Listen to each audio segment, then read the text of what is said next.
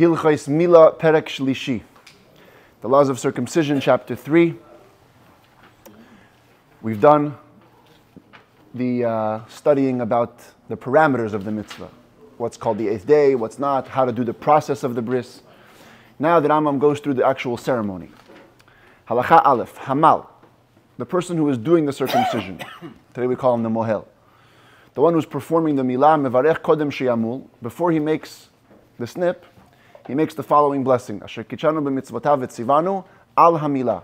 That Hashem commanded us with His mitzvahs, sanctified us with His mitzvahs, and commanded us about the brit. Im mal ben chavero. That's how you make it if you're giving a brit to someone else's son. The im mal et beno, but if you're giving a brit to your own son, mivarech, then you make the blessing that tzivanu lamul et haben. Remember a couple of chapters ago that Rambam says that if you're doing a mitzvah yourself, then you make it with a lamed, likboa mezuzah, litol lulav. But if you're doing it for someone else, then you say al. So over here too, if you're a mohel for someone else, you say al hamilah. For your own son, you say lamul et haben. Today we do al hamilah in all cases. I have a friend, actually a classmate, who did his own son's bris. He wasn't even a trained mohel. Really? Wow. Yeah, the mohel stood next to him, guided his hand, and he did the brit himself. But you nevertheless make al hamilah, not lamul et haben. That's for the mohel. Va'avi haben mevarech bracha acheret. The father of the child, whether or not he's doing the brit, he makes a separate blessing, which is Baruch atah Hashem Elokeinu melech haolam, asher kitshanu b'mitzvotav v'tzivanu lahachniso b'vrito shel Avraham Avinu. Hashem commanded us to bring our children into the brit, into the covenant of Avraham Avinu. Mitzvah al ha'av lamul et beno. Says the Rambam, the mitzvah is on the father to give his son a brit. Yater al mitzvah shemitzuvin Yisrael sheyamulu kol arel shebenehen. More than the mitzvah that all Jews have to make sure that there's no uncircumcised Jew. 2 days ago we saw that if a father is absent or he chooses not to give his son a brit, the Beit Din has to take responsibility and give the kid a brit. So nevertheless, when they do that, it's a lesser mitzvah. The father's mitzvah of his own child is greater than when the Beit Din takes it over. So therefore, what happens if the father's a goy? Right, that's another example where Beit Din is in charge. Yeah. So because the father's mitzvah is greater, lefichach, therefore, says the Rambam, im ein sham aviv, if the father is not present at the brit, en mevarchin achareha brachazu. The Rambam holds we do not make the other blessing of lahachniso b'vrito shel Avraham Avinu. No one else makes that. That's the father's special mitzvah.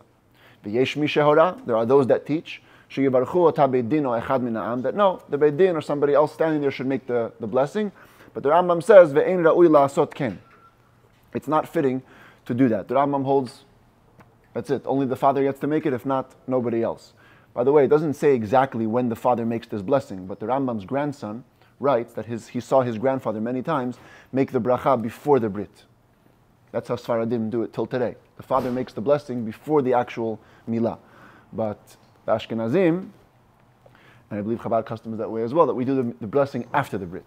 The mohel makes the blessing al hamilah, makes the cut, then the father says the blessing of lahachniso b'vrito shel Avraham Avinu.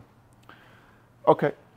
By the way, the other commentaries also say that if the father's not there, the sandak, the one holding the baby, should make the blessing of lahachniso.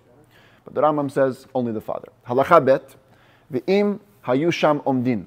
If there were people there, okay, typically you should do a brit with people around. The minhag is to have at least a minyan.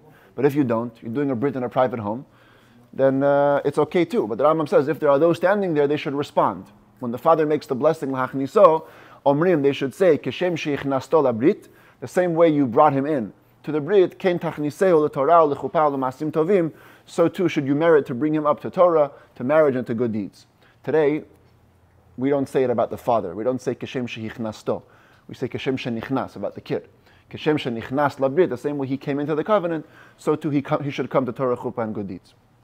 Halacha gimel v'achar kach mevarech avi haben o hamal o echad min ha'omdin sham. Then there's a special blessing that should be made either by the father or by the mohel or by somebody else standing there, like you see here in the picture. After the brit, they honor somebody else. It's my father doing the bracha on Tisha B'Av to make the blessing. What's the blessing? Baruch atah Hashem Elokeinu melech haolam. Blessed are you, Hashem, King of the universe. Asher kidash yedid mi beten. You sanctified the friend from the stomach. That's a reference to Yitzchak. Yitzchak, unlike Avraham, who came to Judaism later, Yitzchak was holy from the womb, the moment he was conceived. V'chok b'she'erosam, and he placed a law into his flesh. By doing the Brit Milah, Hashem is putting himself onto the flesh of the human body. And then from then on, all of his children were sealed with the sign of the Holy Brit. Al Kain, therefore, Bischar Zot, in reward for this, Kel Chai, Chelkeinu Tzorenu, or the living God who is our portion and our rock, we ask Hashem, Tzaveh, command, or other nuschaot have tziva. Hashem commanded, Lehatzil Yedidut She'erenu Mishachat, to save the beloved of our flesh from being destroyed, Leman Brito Asher Sam Bivsarenu, because of the Brit which you put into our flesh. So either it's a statement about the past, because Hashem saw how careful we keep the Milah, He commanded that all Jews will be saved because of the Brit, or we're asking, Al-Kain, therefore, Tzaveh, Hashem, you should command from now on that anybody that has a Brit should be saved. Baruch atah Hashem, Koret HaBrit, blessed are you God, who seals the covenant. Ba'avi haben, also, Sfaradim have the custom that the father of the child, Mevarech She'echiyanu. He makes Shechianu. Ashkenazim don't do Shechianu by a Brit, but all Sfaradim, they do. Why not? Because the Talmud says, Yesh Tsar. Shechianu, you make a blessing on joy, but here there's pain for the kid. Latinok. Okay. They can. בדיוק הנוסח, כן. Yeah. Maybe a little longer, a couple of more words. The Rambam only writes the halachot of a Brit. It's one of the few ceremonies in Judaism that's like rich with customs. There's so many minhagim. Like the Zohar says, you stay up the night before. Amen. Then you should do it. A Brit Milah should be done ideally in a shul. There should be a minyan. You have over here in the picture, Kiseh Shel Eliyahu. He doesn't write about this in the Rambam, but you're supposed to do a Brit on a special chair. Because Eliyahu Navi once badmouthed the Jewish people that they don't keep Hashem's Torah. So Hashem said, from now on, you're going to have to be present by every single Brit and watch how my kids keep the Torah. There's also a custom that a couple brings in the baby. Right, you ever see that? They have a different couple bringing them in. That's called the kvater in Yiddish. They say it started because after a woman gives birth, she's tamei tumat nida, she's ritually impure. So the father and mother can't hand off the baby to each other. So technically it came out that they had another couple doing it. It's a big segula for having children to be the kvater. Everybody who's involved with the Brit should wear a talit. That's the custom today. There's a sandak, somebody who holds the baby. Even like the Ashkenaz communities where like the unmarried men would normally not wear. Yes, you wear a talis, yeah. When the baby comes in, there's a custom to say Baruch haba. Yeah, welcome. You know why? Because the word haba, take the letters, Hey is 5. Every letter has a numerical value. Hey is 5, Bet is 2, Aleph is 1. 5 plus 2 plus 1 is 8. Brit Milah is B'yom HaShmini. It's on the 8th day. So you say, blessed is when it comes. And you say a couple of psukim. The Rambam also doesn't mention at all. There's a big custom since the times of the Second Temple that after a Brit Milah, we give the name to the child. Right? That's when we name a baby. So that's a big part of the Brit, is the baby naming. What do you do with the foreskin? You bury it. Anyway. Yeah. Do you have to bury it in like the place where the child's going to be buried? Or is No connection. No connection. Where the Brit was done, obviously. No, it could be anywhere. Yeah. it doesn't have to be a cemetery. No. I read today, I never knew this, that you know how in the middle of the bracha they give wine to the baby. So it says in the Sfarim that the person feeding the wine to the baby should make his fingers in the shape of Shin Daled Yud, the name of Hashem. So you have these 3 fingers are Shin, and then if you give the wine with the first finger, you dip it in like this, it becomes like a Daled, and then your thumb is the Yud. So Shin Daled Yud, you dip it in the wine, you give it with your finger. Others say the opposite, that the thumb is the Daled, this is the Shin, these 3 fingers, and the pinky you should give the wine is the Yud. So today, if you'll watch, they give the baby twice. Once with this finger, and once with this one to fulfill both customs. It's very interesting. Anyway, that's the minhagim. But the Rambam is only concerned with the halacha. So he only writes, what's the actual practices. Halacha dalet, hamalet hagerim. If somebody is giving a brit to a convert, mivarech, you make a special blessing. So the commentaries say, this is the blessing which you make afterwards. The regular blessing before, al hamilah, or lamulat hagerim. But afterwards, you make the following longer blessing. Baruch atah Hashem Elokeinu melech haolam, asher kitshanu b'mitzvotav v'tzivanu lamulat hagerim. You commanded us to circumcise the converts, ulahatif mimenu dam brit, and to extract from them a little bit of the blood of the covenant. She'ilmalei dam habrit, because if not for the blood of the brit, lo nitkaimu shamayim ba'aretz, heaven and earth could not exist. Shene'emar, as it says, im lo briti yomam v'layla. If not for the fact that my covenant existed day and night, chukot shamayim ba'aretz lo samti, I would never have made the laws of heaven and earth. In other words, Hashem says the world depends on Jews keeping Brit. Halacha hey hamal et avdo. If somebody gives a brit to his slave, right? We saw before that there's a mitzvah on the master to give his slave circumcision. Mevarech, you make a blessing. You gave us a commandment to circumcise the slaves. Ulahatif mehen dam brit, and to extract from them the blood of the covenant. If not for the blood of the covenant, heaven and earth wouldn't exist. If you give a brit to someone else's slave, mivarech al milat avadim. You only do lamul with a lamid if it's your own slave. Someone else's slave is al, like all other blessings.